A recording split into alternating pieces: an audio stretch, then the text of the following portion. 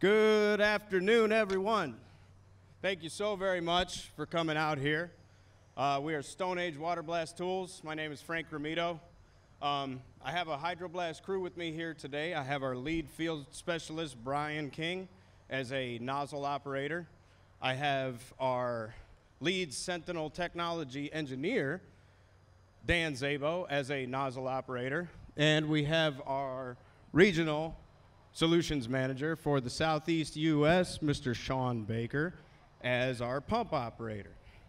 I will be filling the role as a cutoff man, and the reason why I'm identifying these roles and responsibilities here is because StoneAge is a proud third-party WJTA field verification / verified trainer course provider. So if you'll notice, our site is assembled as a VTS, or a verified training site, that you might see amongst some of the contractors in the group, some of the OEMs in the group. So what we have set up here is a compliant site in the same sense and the same roles and the same signaling methods that we would normally use in class, that naturally is meant to translate into the field for a safe work environment. So that's how we're set up. I'd like to thank NLB for the use of their 2305 pump here. I'd like to thank Spearstar Limited for being our high-pressure thermoplastic hose supplier.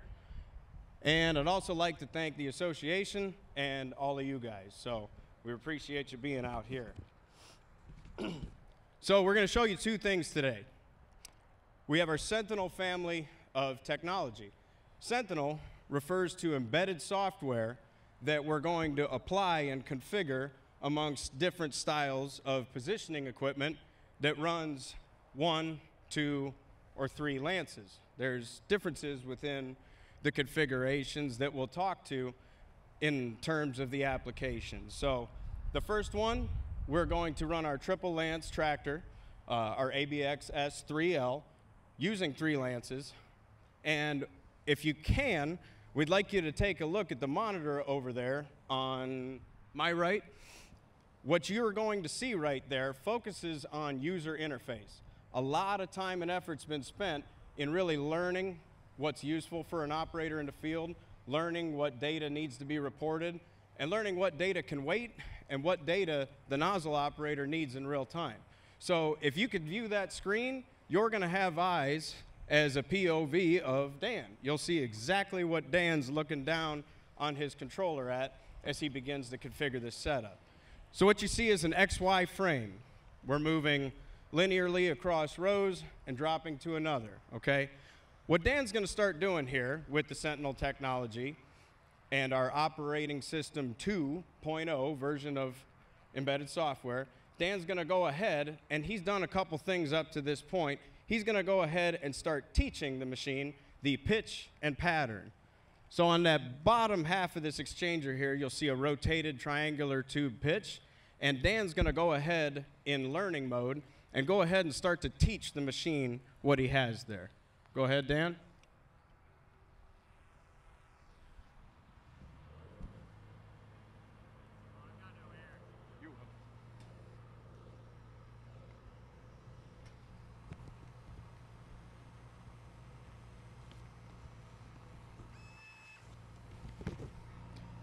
So Dan's going to be driving around a little bit. All right, so triangulating movements based off of encoders that know where we're at. It's going to triangulate those values and make an accurate pitch, center to center, tube to tube, and it's going to learn how to index those. So that's how quick it went. Dan's already good on that point. So now Dan's going to go ahead and he's going to identify our boundaries within this sheet. So we're only running the bottom half, but if you'll notice, he's going to contour the sheet and identify the boundaries so the machine knows where to populate tubes within the middle and where each row terminates.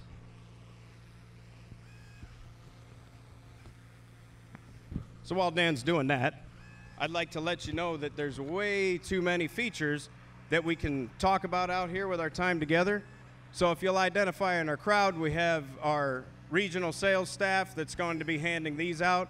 These are reminders for a much more personalized experience to see the Sentinel technology with Dan in our booth, number 407 inside after the show out here today and into tomorrow. Once Dan gets finished there, we're going to look at three things, okay? We're going to look at something called auto move, auto feed, and those two elements are what make up full autonomy run mode. So we're only going to show you the basic two things that the fully autonomous operational system is built off of, and to see additional features like auto stroke, build a bundle, live stream, the ability to view data in real time remotely from this operation. Those are the kind of things that Dan will be able to answer your detailed questions in depth inside. Good there? All right. Excellent. So now Dan just identified his boundaries, and I'm going to ask Dan to do one auto move for you. Auto move refers to that movement 3 tubes over, perfectly on center. Go ahead, Dan. Back to the right. Excellent, thank you. So that's one thing. With a click of a button, and if you could see on the controller, Dan's directing which way to index. Something that typically would have been done line of sight via an operator with a lot of inconsistencies and some considerable time in between actual cleaning. So now, second feature, Dan, would you show us an auto feed, please? Thank you, sir. Just like that, auto feed, using magnetic fields to pick up hose stops, mechanical hose stops, just like we have on other lancing equipment. And same thing in the front, right in front of our anti-withdrawal collet to keep the lances from entering the tractor and exiting the rear. That's what's telling the machine when a stroke forward and reverse has been completed.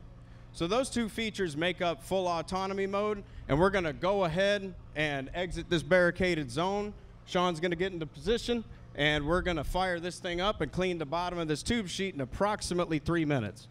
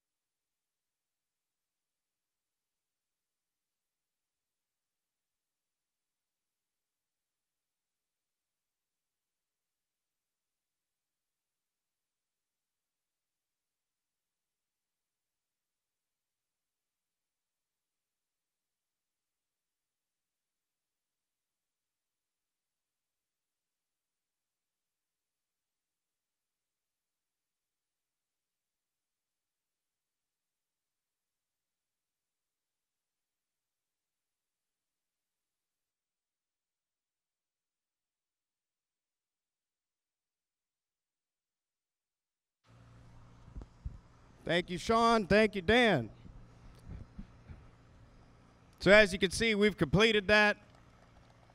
And Dan's interface was nothing more past his input. So just monitoring the operation, free for other tasks. So we're going to quickly switch over to our second demonstration here now. What we want to show you here is a very unique application. All right, we're going to show you from the bottom up tube cleaning. All right, so a vertically oriented exchanger. This exchanger is temporarily facing towards you just for visual sake right now. So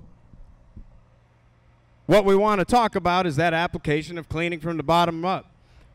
Cleaning from the bottom up features a couple things. It's a limited clearance job, it's a limited visibility job, and it's a limited safety job. In fact, it's so limited on safety that cleaning from the bottom up shall not be performed unless the use of an automated tool is present. So what that means is that within our industry best practices that we follow under the association, we're not even going to try to approach that manually. So therefore, this is an excellent application for this particular version. So what we have here is what we call the compass indexer. Rather than using an X and Y axis, we're going to be using a single lance, and the reason for that is that we're using two separate axes. All right, we have a rotary and a linear tractor. So it's going to compound movements to move from tube to tube. This particular configuration has already been set up in the same manner that you watched Dan do on his controller view on that screen right there. So if you're able to direct your attention to this screen over here, Dan is going to scroll through some of the things that Sentinel Link, the live version, and our software platform that's going to display data captured from the job. Again, details on that, Dan's going to go over with you inside. So what we're going to go ahead and do here, after Brian demonstrates the same thing we just did, an auto move and an auto feed, we're going to go ahead and run this in full autonomy mode once we've inverted it back to a bottom-up application. So Brian, would you go ahead and give us an auto move, please?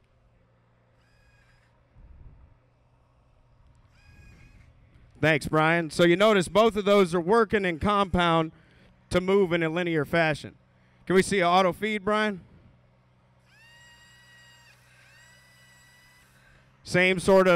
Same exact function happening with the sensors.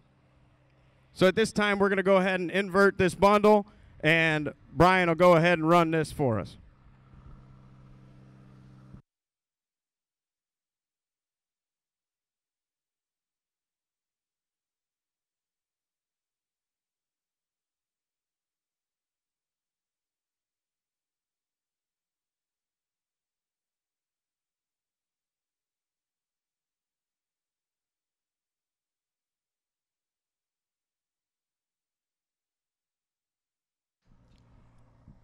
So line of sight, not attainable, but not a problem.